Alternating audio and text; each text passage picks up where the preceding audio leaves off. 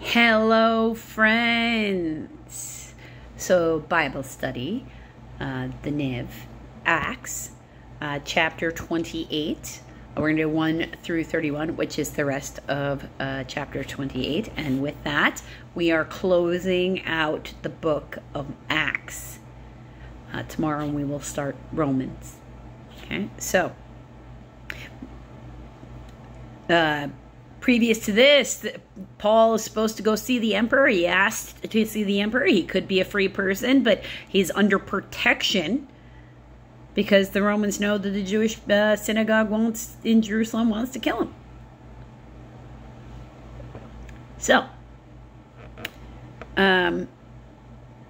they put him on a ship, and he told them not to sail from Crete. They didn't listen to him. Again, I feel like this is a fated moment because normally you would want to listen to the people with the expertise in the thing that you're trying to do. So they listened to the experts and not, the prophet, essentially. He's an apostle, but he has abilities. And the Creator tells him what's going to happen before it happens. And as one gets closer and closer to Creator, you gain those sorts of abilities. Because remember, the apostles are supposed to be an example of what we can be when we have enough faith. They're not supposed to be like, no, we're above you and you cannot. That's not the point of them. The point of them is not to remind you of your place beneath other humans.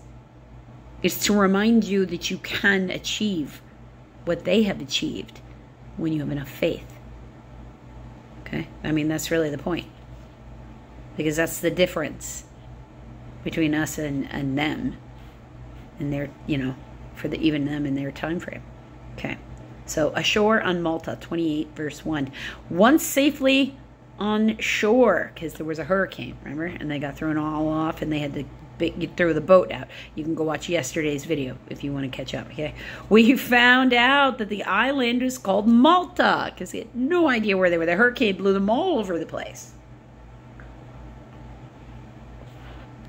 The islanders showed us unusual kindness, which is very sad.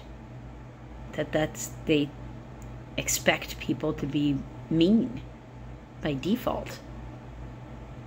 They built a fire and welcomed us all because it was raining and cold. I would hope that's what everybody... That would be my reaction too. Did you just get shipwrecked here? We got to get you warm. You're gonna catch your death. Come on. Paul gathered a pile of brushwood. Oh, see, so he's putting in the work. And he put it on the fire. A viper was driven out by the heat. Drawn to the heat, yeah, because remember they're cold-blooded, so it's cold and rainy there. They're like, ooh, warmth. Fastened itself onto its hand. Oh, onto his hand. Yeah, so it bit him on the hand. When the islanders saw the snake hanging from his hand, they said to each other, this man must be a murderer. For though he escaped from the sea, justice has not allowed him to live, because viper is very poisonous. And they see the poisonous snake hanging off of them. So, they different culture, different belief structure, right? But Paul shook the snake into the fire and suffered no ill effects.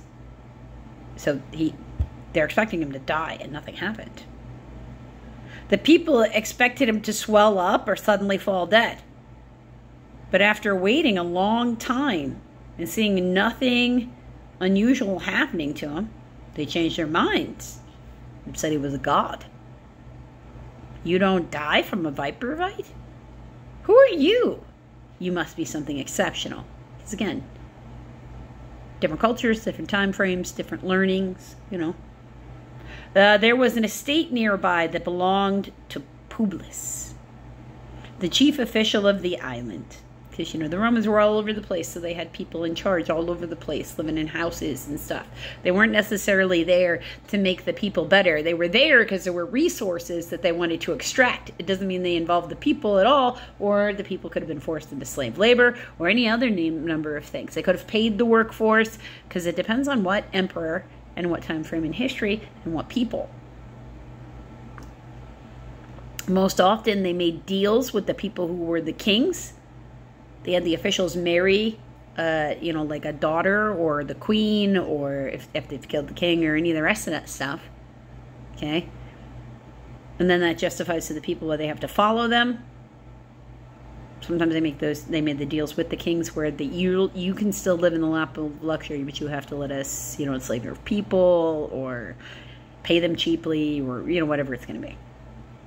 He welcomed us to his home, and for 3 days entertained us, with hospitality. His father was sick in bed, suffering with a fever and dysentery. Paul went in to see him, and after a prayer, he placed his hands on him and he healed them. When this happened, the rest of the sick on the island came and were cured. They honored us in many ways, and when we were ready to sail, they furnished us with all the supplies we need. So it would have just been further reinforcing the idea that he's a God. Because not only does he not die from a viper bite, but he can heal people who are sick too. So just imagine what it must have looked like to them. I bet Paul looked a little bit like the Messiah. But remember, he can only do what he can do because of the Messiah, because the Holy Spirit works through him, and because he calls on Jesus' name. Without Jesus, Paul can't do any of these things. Without Jesus, Paul is a murderer. Because the islanders were correct. It's just that he turned his life around. Because there's nothing God loves more than the underdog and a good comeback story. There's stuff in the Old Testament where he's like, we're going to go up against them. We have 5 times the warriors that they do. No. That's too easy. We're going to start sending people home. I want the number to be small enough so all of you remember it's me and not you. So that's what he likes to do. He likes to make miracles out of people. Next section here is called Arrival at Rome. It's verse 11. After 3 months, we put out to sea in a ship that had wintered in the island. It was an Alexandrian ship with a figurehead of the twin gods Castor and Pollux. We put in at Syracuse and stayed there for 3 days. From there we set sail and arrived at Rhegium. The next day the south wind came up, and on the following day we reached, I'm not sure I'm going to pronounce this right, but I'm going to say, it says Puteoli, Puteoli. There we found some brothers who invited us to spend a week with them, and so we came to Rome. The brothers there heard that we were coming, and they traveled as far as the Forum of Appius and the 3 taverns to meet us. At the sight of these men, Paul thanked God and was encouraged. When he got to Rome, Paul was allowed to live by himself with a soldier to guard him. Because remember, he hasn't done anything illegal in the arms of the Romans, and he's far from Jerusalem. So they're like, well, let's just give him 1 guard. We don't need to keep paying for this guy's, 3 square meals and a bed every night. Let him pay for his own stuff, and we'll just provide him with a guard. Because we know that there's an imminent threat, so we'll guard him. So act like the police, right? Paul preaches at Rome under guard. Verse 17. 3 days later, he called together the leader of the Jews. When they had assembled, Paul said to them, "My brothers, although I have done nothing against our people or against the customs of our ancestors, I was arrested in Jerusalem and handed over to the Romans. They examined me and wanted to release me because I was not guilty of any crime deserving death. But when the Jews objected, I was compelled to appeal to Caesar. Not only Or not that I had any charges to bring against my own people. Okay, not that I had, because I misspoken there. Not that I had any charges to bring against my own people. For this reason, I have asked to see and talk with you. It is because of the hope of Israel that I am bound with this chain. Okay, so he's calling the people together to remind them that he hasn't committed any crime. Because remember, in their world, what they are supposed to do is actively seek their Messiah. Sorry, I had to pause there for a second. That was my Alexa giving me a reminder to check on something for my plant babies. Because remember, plants are the new pets. Pets are the new children. This is from a meme on the internet, so don't come for me. And children are like the new exotic animal. You kind of have to be a little bit crazy and really rich to afford them. Which that's supposed to be a joke. I know my delivery is not so fantastic. But for me, my plants are my children and, you know, my pets at the moment, because I don't have any of those things. Now, so remember that they're supposed to actively seek their Messiah, right?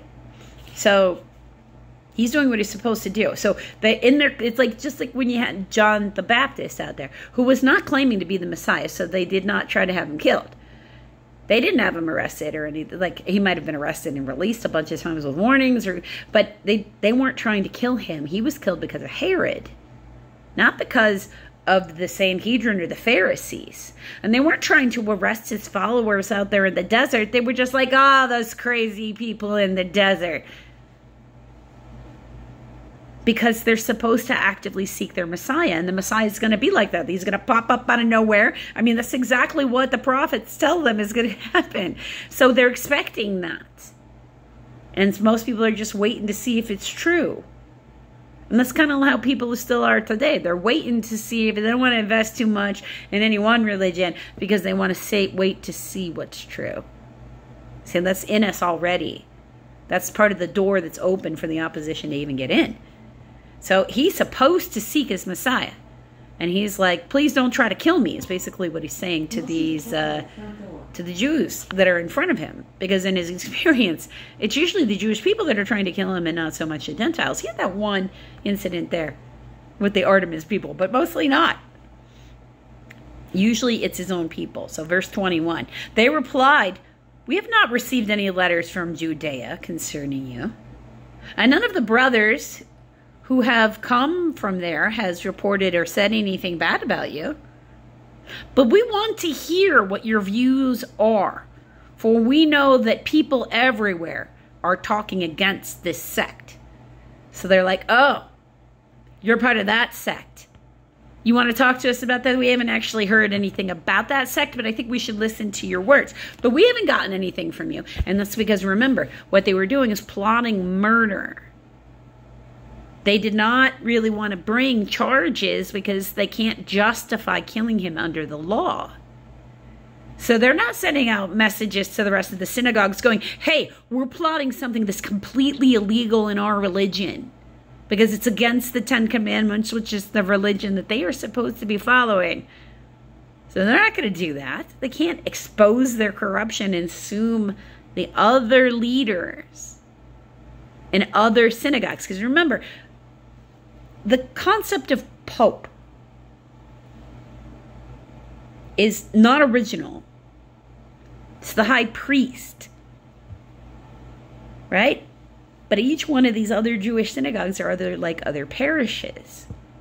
They are not actually legally bound to follow that one person. That's the guy that's in charge of Jerusalem. Yes, the other synagogues in that country, in Jerusalem, in Israel, right, are going to tend to follow. But the moment you get out of Jerusalem, because Jerusalem is Israel at this point, Gilead does not have to follow the high priest. Damascus doesn't either. And certainly no synagogues in Rome have to. They get to decide for themselves. There is no pope. Okay? Our concepts in Christianity move forward. So think of them more like Protestants. There's a lot of different types of Protestants. They don't all follow one leader. They're not all going to like listen. They certainly don't feel like they have to listen to the Pope. They might, though. They at least listen to the words that he's got to say, but they're not necessarily going to change anything. If it feels like the message is coming from the Lord, though, they're going to be open to it. So this is the same mindset that these people are in. They arranged to meet Paul on a certain day and came in even larger numbers to the place where he was staying. From morning till evening, he explained and declared to them the kingdom of God and tried to convince them about Jesus from the law of Moses and from the prophets. Some were convinced by what he said, but others would not believe. They disagreed amongst themselves and began to leave after Paul had made this final statement. The Holy Spirit spoke the truth to your forefathers when he said through Isaiah the prophet, "Go to this people and say, you will be ever hearing, but never understanding. You will be ever seeing and never perceiving. For this people's heart has become calloused. They hardly hear with their ears, and they have closed their eyes. Otherwise, they might see with their eyes and hear with their ears, understand with their hearts, and in turn, I would heal them. Therefore, I want you to know that God's salvation has been sent to the Gentiles, and they will listen." For 2 whole years, Paul stayed there in his own rented house and welcomed who came to see him, all who came to see him. Boldly and without hindrance, he preached the kingdom of heaven and taught about the Lord Jesus Christ. Again, no weapon formed against him shall prosper. He finds a way to take every difficulty and still bring us to where we need to be.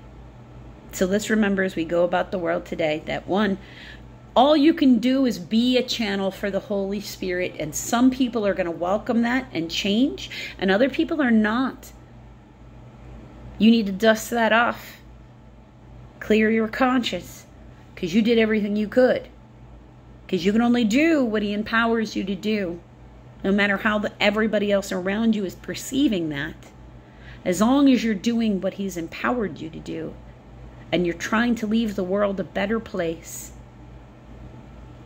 then you're doing the best you can do with what is in front of you. And that's all anybody can do on any day. Smile. Because you're anchoring the light. No matter whose opinion around you might disagree, somebody out there needs to hear from you today. Because you are their light in the dark. That is what he does. And you just never really know how he needs to utilize you today until the day started. But if he's chosen you to anchor the light, then be grateful. Because that means you get to help somebody today. And that is a mighty big blessing.